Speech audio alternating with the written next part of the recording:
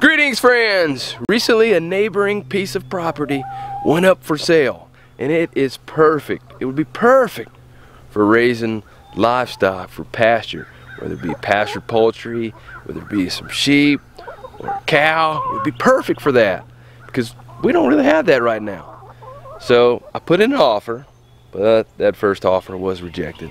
So I put in another offer, but we're still waiting to hear back on that offer. But in the meantime, got to make the most of what we have. So right here, I have some chickens and ducks that we've been moving around the property a little bit. And I'm planning to move them into a new area that we haven't had them in before to kind of help clear it up at the same time. And it's just all wooded and has poison ivy and things growing in it, and it's directly behind our house. I really want to clean it up anyways. Also to hopefully to clean it up to make it less inhabitable for snakes too, that we don't want there. So but I got my work cut out for me. And our pond's right back here, so we also have a boat, there's a canoe, there's a kayak, and so we got to move a couple of those things and just slowly start cleaning up over here. And there's also a tree that fell back here. So for me to run the fence like I'm plan to do here is plan to extend their Premier 1 netting around this area so that way it keeps them contained. I need to move all this stuff and somehow get that tree out of the way. So I think first I'm going to just move the stuff, start organizing it, and then work my way up to the tree.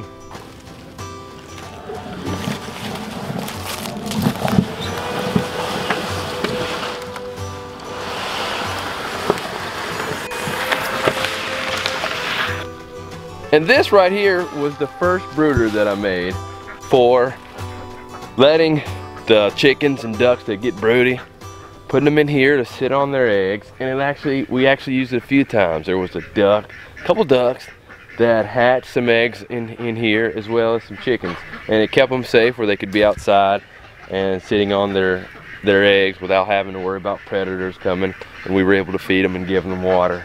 But definitely it's been retired. Now it's time to disassemble it, burn it up, whatever we need to do. And I actually do need to make a new brooder because we do have 50 meat birds coming this week. So I need to be putting together an actual brooder for chicks. And then I do at some point want to go back to letting some of them hatch their own again. It's just so neat to see that process.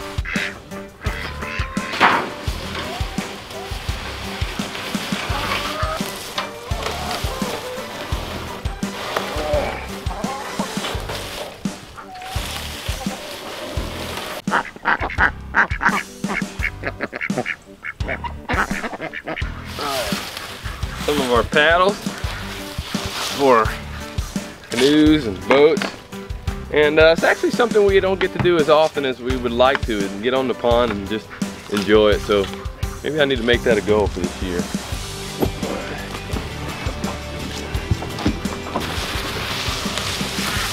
Another thing that I want to utilize here on the homestead more is fish from the pond. We really should be harvesting fish from here. There's actually too many in here. So well, the only challenge is I don't like to fish.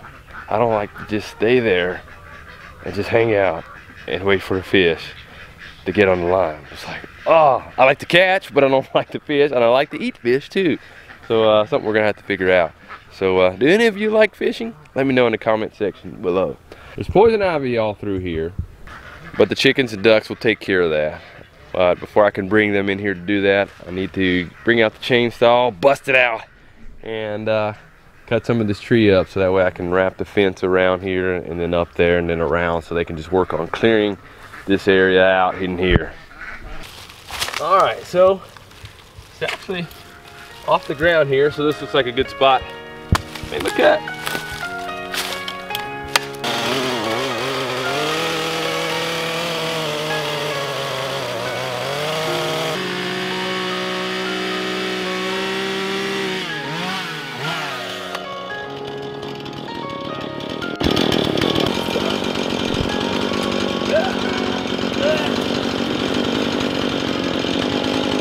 That's why I like that too.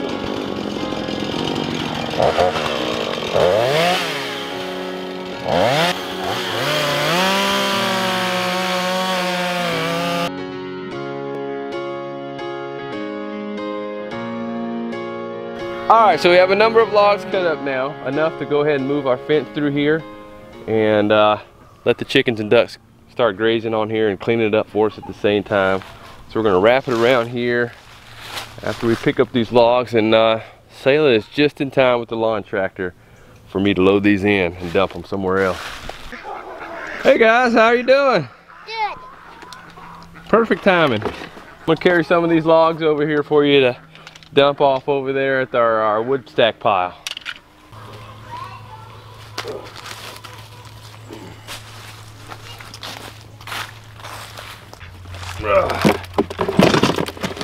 That's heavy.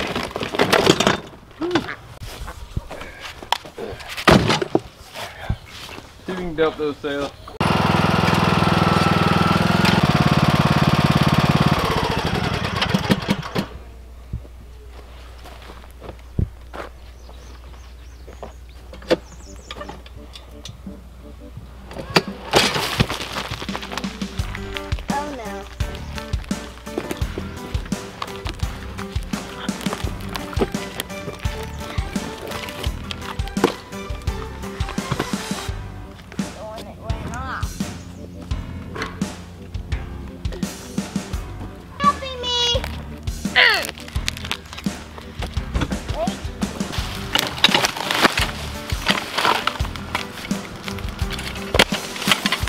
I love this tool right here. Log ox comes in handy, especially when you're doing stuff like that, when it's pretty much just you. You have another hand called log ox. And I will leave the link in the show notes below if anybody's looking to get one of these. All right, this is where the real fun begins. At least for me, I'm not looking forward to it. And another reason I want to get this done now, opposed to later, is I don't want to have to deal with any type of snakes. I'm a little nervous in here right now, but it was really cool this morning, so hopefully they're not warmed up yet if there are any in here. But the fun part is we're gonna have to come through here, work around poison ivy to start bringing our fence in through here. And this part right here will probably be the most challenge that I'm gonna have to work my way through. But we're gonna do what we have to do and make it work.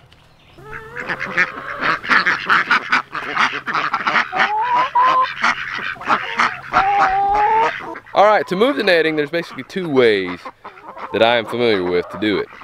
One is, if you have your current setup, have an additional set of fencing and set it up and then open the old one up for them to walk into. And then the other way, which we're gonna do today, because I don't think I have any fencing available to extend the setup, is we have two fences, two nettings, sets of nettings attached together here. So what we're going to do is we're going to minimize one, pull it in, close them in, and then take the other one and then extend it. So it's basically one will kind of stay the same and then one will be extended. So we're going to try that out.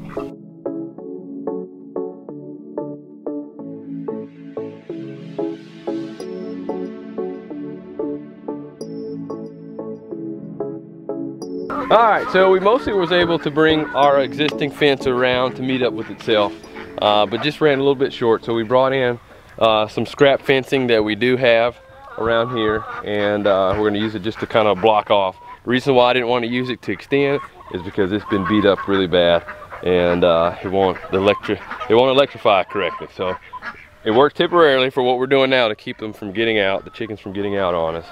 But next we're going to take up, there's two sections of fence. We got green and then we have white that made the one. So we're going to take up the old white one that the green one was attached to and shift it down here to where I want to get things cleaned up and where I was just working. All right, push it in. All righty, now it's coming through the poison ivy.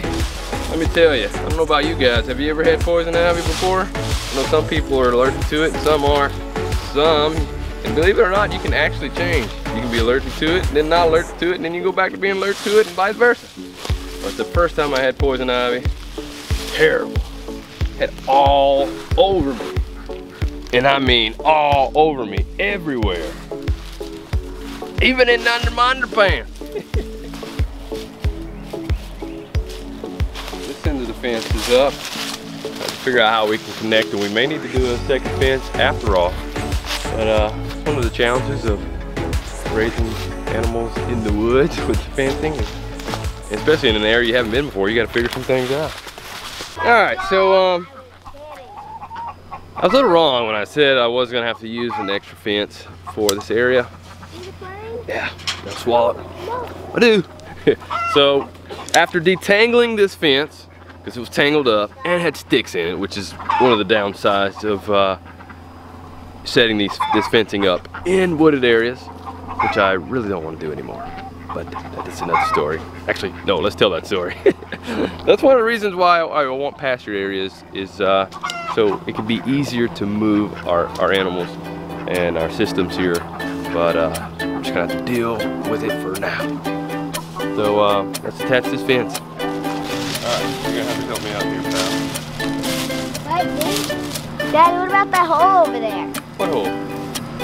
Ah, that is a hole there. Hope nothing lives there. Flip it.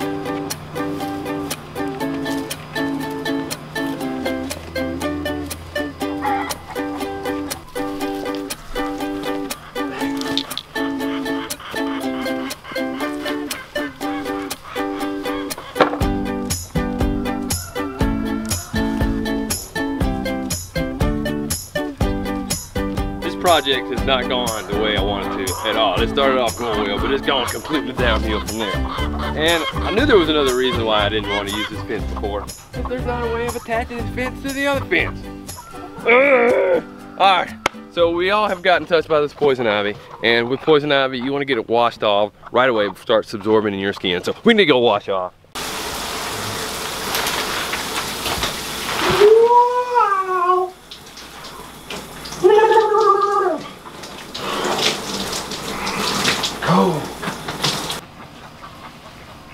Well, this project hasn't gone exactly the way I envisioned when we started, but sometimes that happens.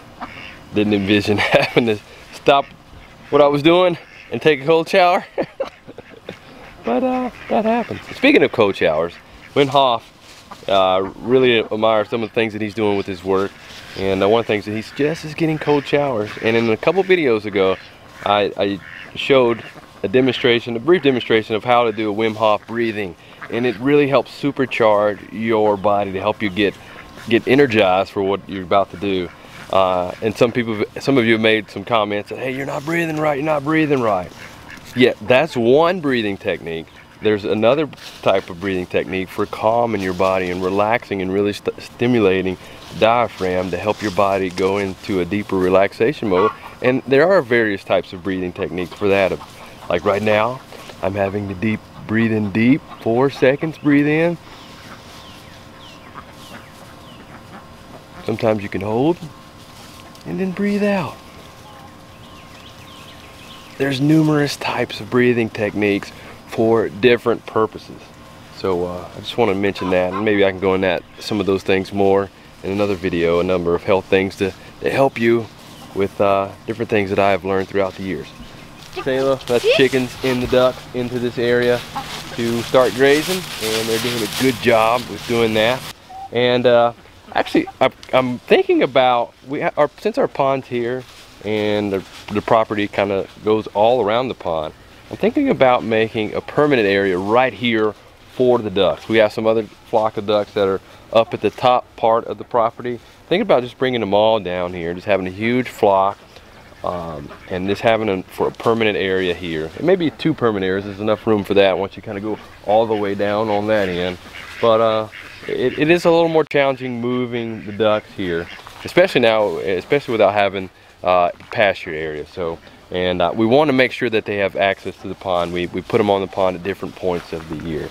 So now you're back here in the deep bowels behind our house, where it's not the prettiest. I've been storing wood and all kind of things back here, so we're just gradually cleaning things. But everybody has that area.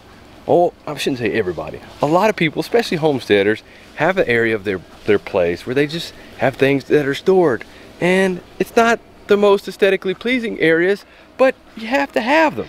Besides, you never know, especially with the way things have been. Lowe's could close too one day, and you may not have that. So keeping wood and extra materials on site is handy. So while I have to clean up this wood, and I have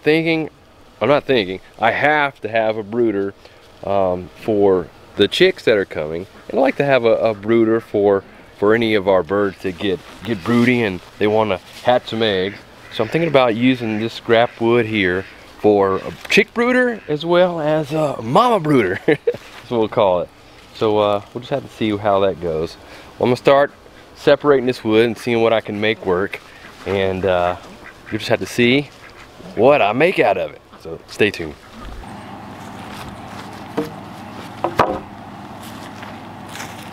And I must say, even though today didn't go as planned, we did get the job done despite having to wrestle with a fence that was all tangled up and having to add an extra fence that I didn't intend on adding, and then having to be all in poison ivy I didn't plan on being in. I don't know if you saw it.